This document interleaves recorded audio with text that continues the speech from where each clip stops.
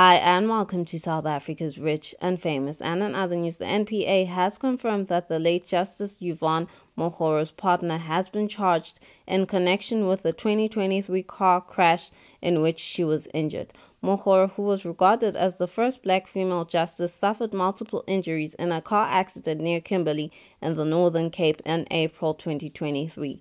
David Malesi was criminally charged on one account of reckless or negligent driving with possibility of amending charges to culpable homicide following her death. She was traveling between Warrington and Kimberley when her car collided with a truck. Mokgoro died in hospital on Thursday at the age of 73. For more stories like these, kindly do keep subscribing to our YouTube channel at South Africa's Rich and Famous.